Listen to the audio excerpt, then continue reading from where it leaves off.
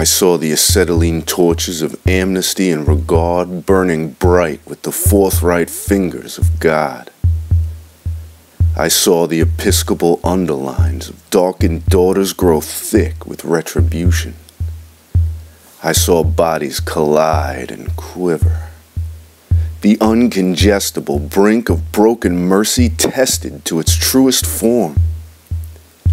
I saw the lives and lines and lithographs of 17 slighted children dipping into death's vocabulary.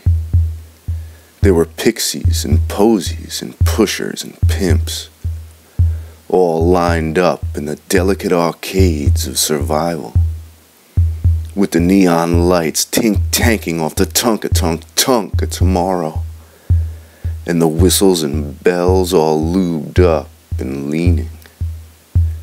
leaning out to tease you, to touch you, to make you untrue.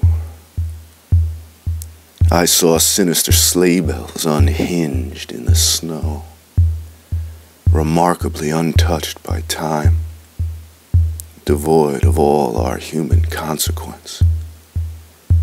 I saw the rainbows of an untidy air sweeping and starting to grow.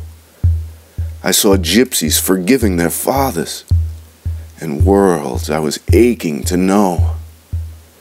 There were faithless futures and fermented pasts, wine, women, and citronella. I saw seriousness. I saw plagiarism. I saw the right to lose and be given a choice. I saw Zanzibar, Confucius, perfection, and sparks. I saw myself in a muffin and an end to my dark.